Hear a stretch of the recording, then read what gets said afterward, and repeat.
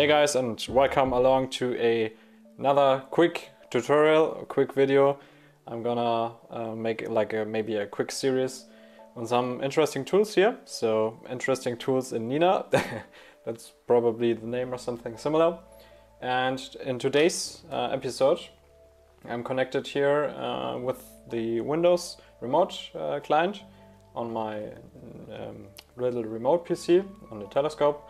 I've not set up anything yet, I just connected everything in n.i.n.a and did the stuff. So, and now, well, what's the first thing? We need to make sure that our autofocus is set. And in order to do so, of course, we can already slew to a target. I'm currently imaging the Sol Nebula, so I could slew to there, but it may be a bit tricky, or maybe it's not easily visible, and maybe you're using not a DSLR, or maybe you're using some filters, narrowband filters. So for that case, you can simply use this tool here. Wait, here, this one.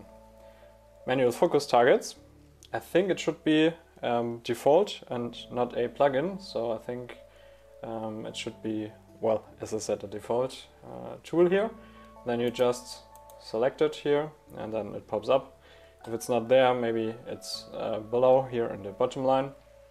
And then it's just really simple. You select a bright star, and for me currently Sirius is in a great spot in the south, and it's also high enough so I can easily spot Sirius here.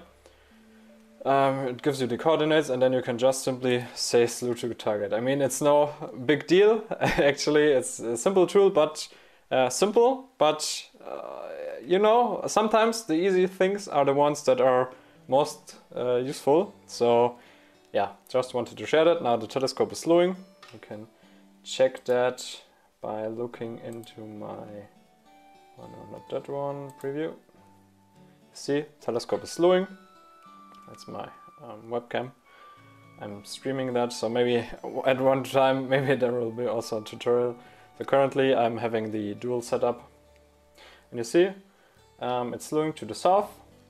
We may not see Sirius here on the screen, but it certainly is moving, and it went there, and that worked. Okay, settled. And now I can just go over to my imaging. Sorry, I'm already at the imaging, but I can go to just image, and then we can try to see if we, let's say 5 seconds, if we are on target. Just a quick shot, and there we have it. Sirius worked perfectly. Don't need plate solving, but maybe of course my mount was already polar aligned, so that makes it more easy, but like the bright stars you should be able to find.